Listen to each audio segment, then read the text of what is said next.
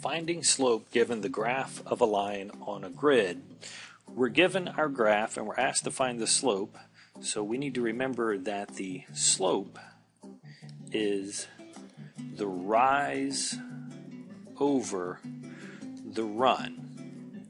So going from one of these points to the other, we typically go left to right. So if I called the first one point 1 and the second one point 2, the rise over the run, to get from point 1 to point 2, you would first have to, well, the rise part is the up and down. To get from 1 to 2, I would actually have to go down 1, 2, 3, 4 spots to get from 1 to 2. So my rise is actually a -4 because it's down.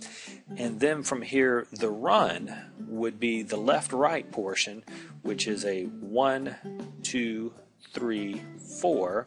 That's a +4.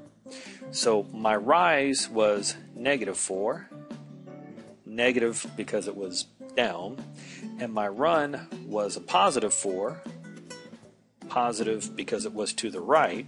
So then I would just want to simplify that. Since it's a fraction, -4 divided by 4 is -1, so my slope for this line is -1.